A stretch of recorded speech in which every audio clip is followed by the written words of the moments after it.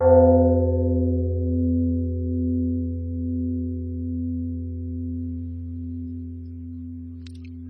I'll invite Ajahn Anan to give a talk, give you some more teachings. This will be the last of the evening talks of this session of teachings that we've had over the last couple of weeks. I'm very grateful for the teachings we've received from all the different visiting Ajahns. So as it is the last of the evening talks, make your minds peaceful to receive the Dhamma so that you can take it away and contemplate it for the future.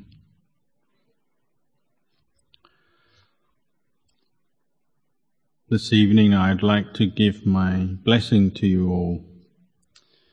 You've all come to listen to the Dhamma, so please relax, and if you wish you can practice meditation as I talk and as you listen. Establish mindfulness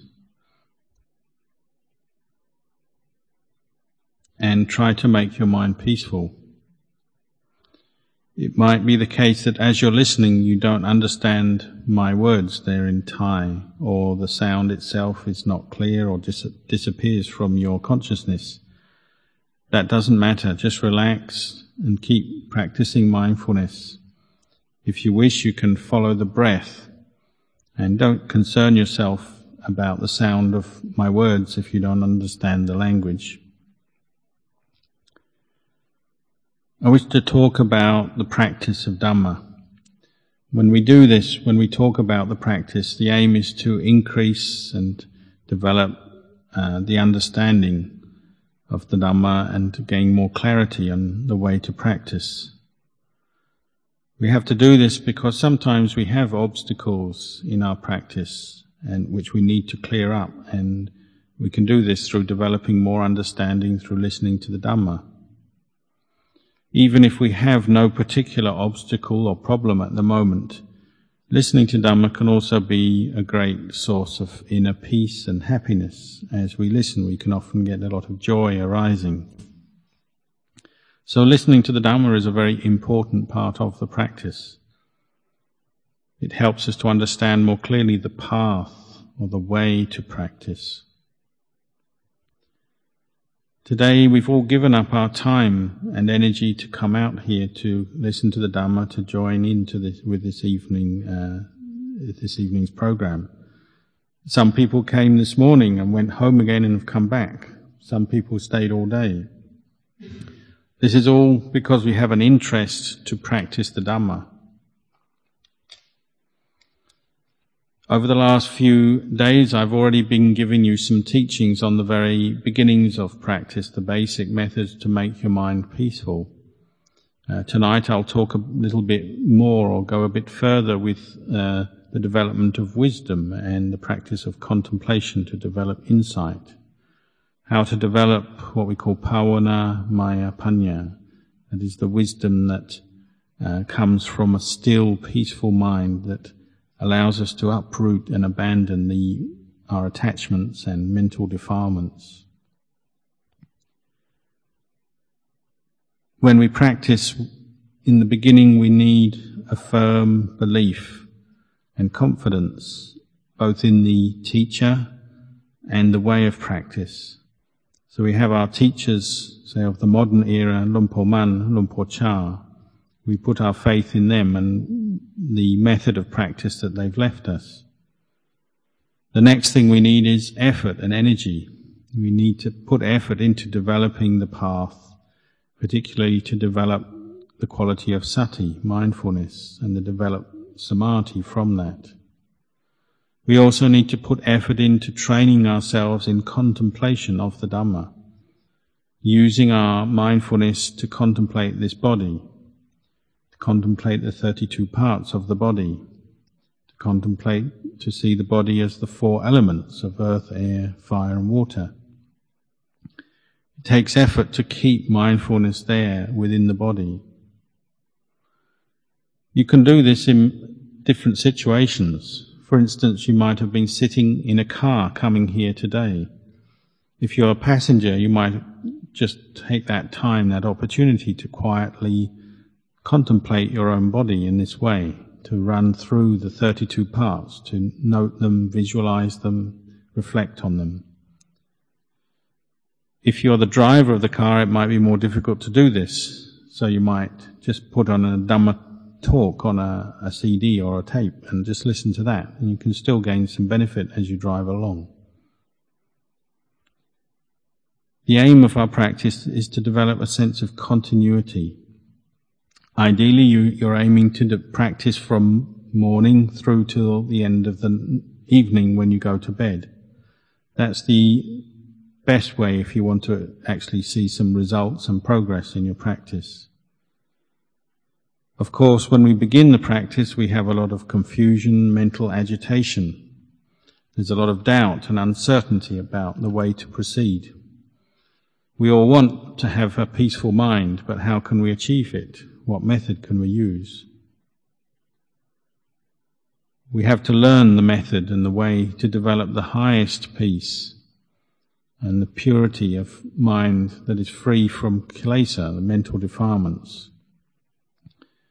The very beginning of this method or this way is the practice of dana, generosity, learning to share and to give up, particularly your material things, learning to share and give up material things to go against the tendency towards greed and attachment.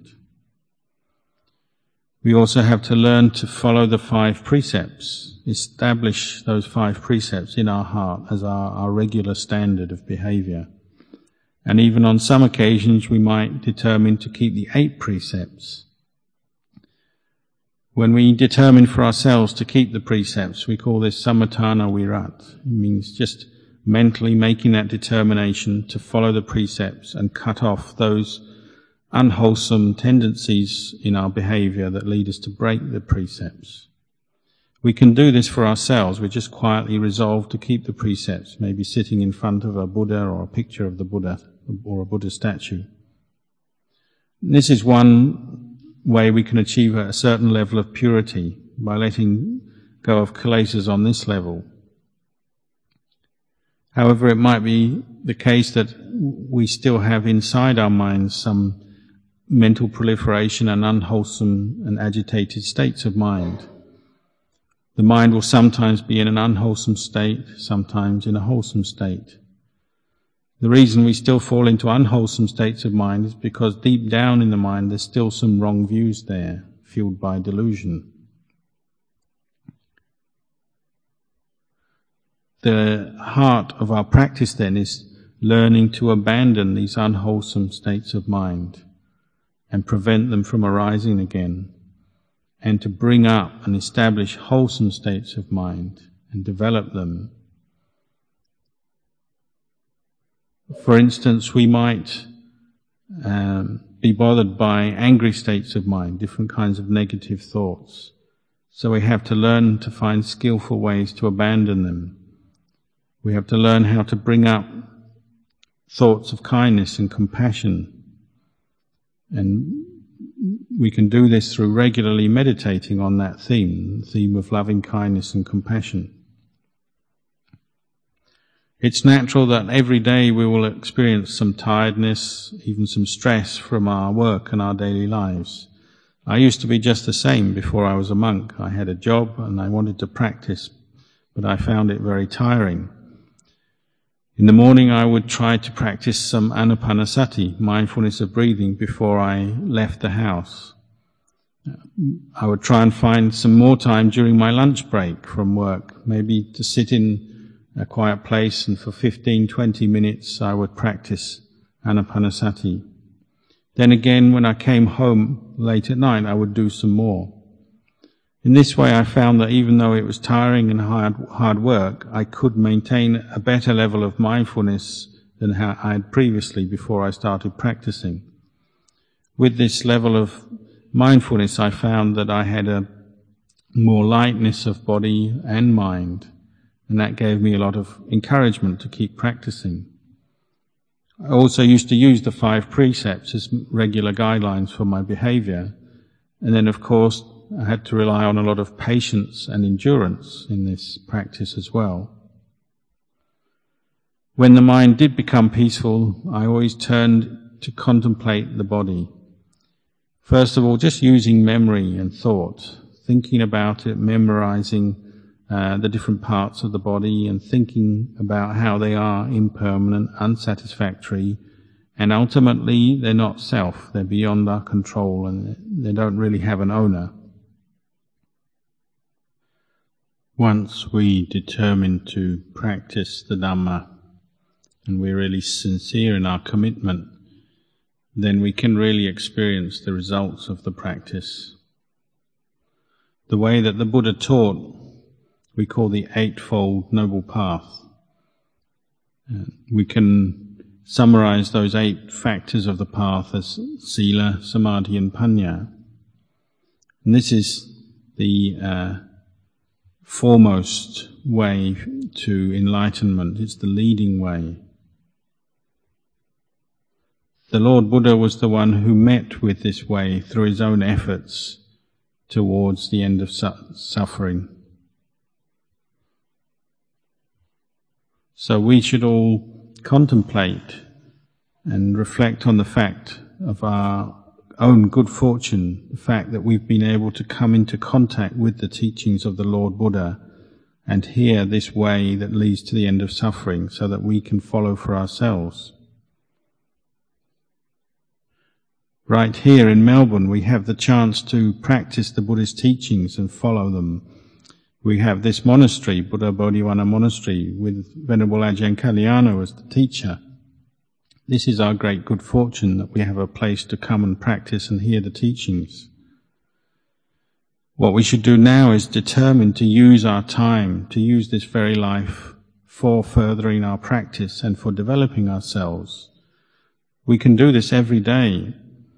Because time is passing us by every day, we're getting closer to our death and the end of our life every day.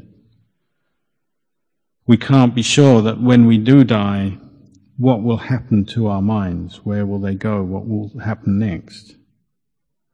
So now that we have met with the teachings of the Lord Buddha, we should determine to practice accordingly and be aiming to develop good karma that will bring us the development, the happiness and the understanding that we wish. We should aim to develop the practice of dana and the practice of sila. We should be helping our families and society to develop the wholesome dhammas and to follow our duties to family and society correctly. We should make the effort to listen to the Dhamma regularly and the effort to develop ourselves through the practice of meditation. We should put effort into developing mindfulness, and that firmness of mind that comes with the practice of mindfulness and the peace of samadhi. Even if it's difficult, we have to keep trying, because this is our chance, this is our opportunity now that we have met with the Buddha's teachings.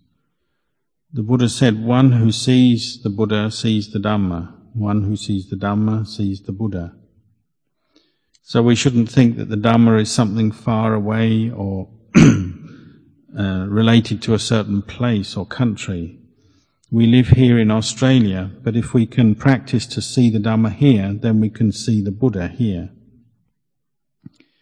If we can make the mind peaceful and contemplate the Dhamma and develop insight into the true nature of phenomena, to see the anicca, dukkha, anatta of phenomena, then this is as if we see the Lord Buddha. When we see the Dhamma or have insight into the Dhamma, then we'll see the Buddha. When we have insight into this truth, this is what will remove doubts and uncertainty about everything from the mind. Insight is that which clears away doubt. We can keep practicing, whatever our backgrounds, wherever we're from, whatever country, doesn't matter. The important thing is to follow the Eightfold Path as the Buddha laid down, aiming to realize the Four Noble Truths. We begin with the practice of learning to calm the mind, samatha bhavana. Make the mind very still and calm through the practice of mindfulness on a meditation object. From this, and using this as a foundation, we train ourselves in wisdom, learning to investigate the truth of this body, to see the body as something that is made up of the four elements, and to see that the true nature of this body is that it's impermanent, it's changeable, it's constantly moving towards its end, towards death and degeneration, and that ultimately it's without an owner. We can't control it or make it do what we want, so there's no real owner in this body. The Buddha said we must contemplate to get to the point where we can see this body is just a body. It's not a person, a being, us or them, me or mine. Of course, in the beginning we tend to attach to this body as ours. We take ownership of it. But as we develop our mindfulness and learn to contemplate to see the truth, then we go beyond that delusion and we can see the truth of impermanence, unsatisfactoriness and the lack of self in this body.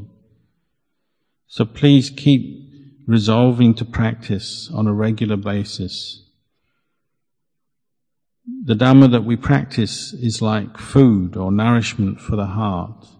Both nourishes and bathes the heart.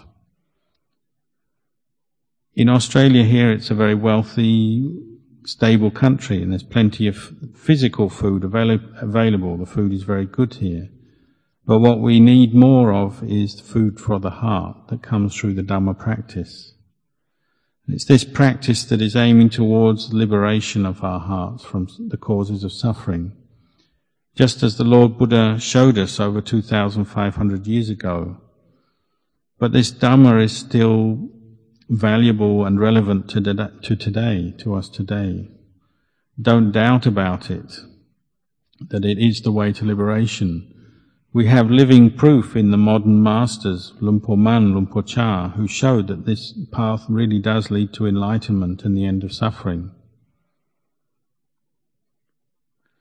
It'll be out of the peaceful mind that we develop through the practice that we're able to see through our normal delusions and attachments to conventional reality, what we call samuti, satya, the apparent or conventional reality.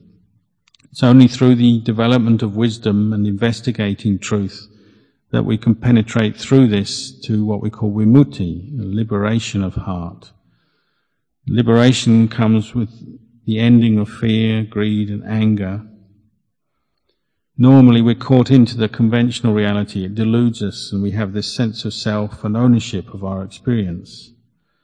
This sense of self and the delusion feeds all the different moods and mental states of suffering that we have, coming from greed, anger and delusion. But as we practice, we're learning to let go of these. We're learning to let go of upadana, or attachment, let go of desire, tanha. These are the causes of suffering. These are the things we have to abandon if we want to free ourselves from suffering.